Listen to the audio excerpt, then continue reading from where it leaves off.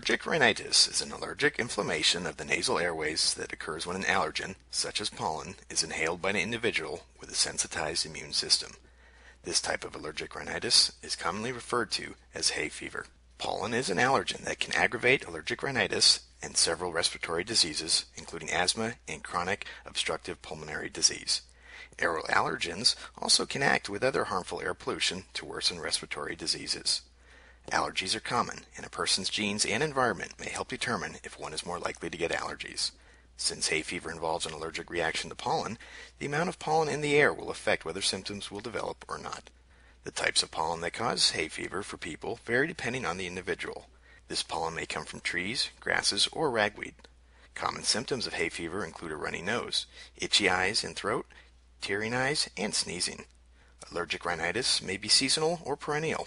Seasonal allergic rhinitis occurs particularly during pollen seasons, and perennial allergic rhinitis occurs throughout the year.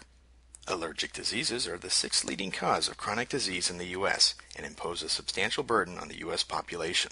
Exposure to pollens to sensitive individuals, both outdoors and indoors, can result in increased absenteeism, lower worker productivity, and a reduced quality of life. There are steps people can take to prevent or reduce their hay fever.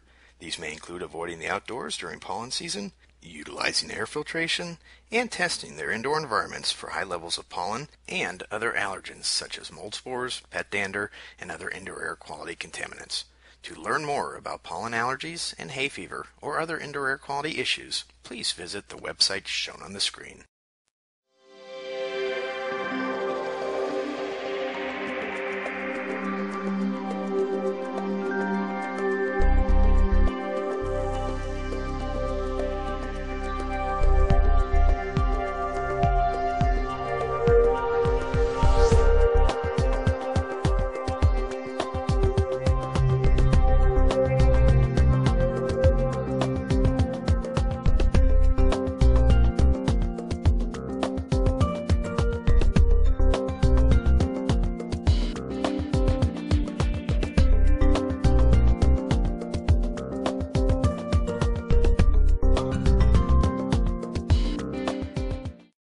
IAQ TV, the place to be.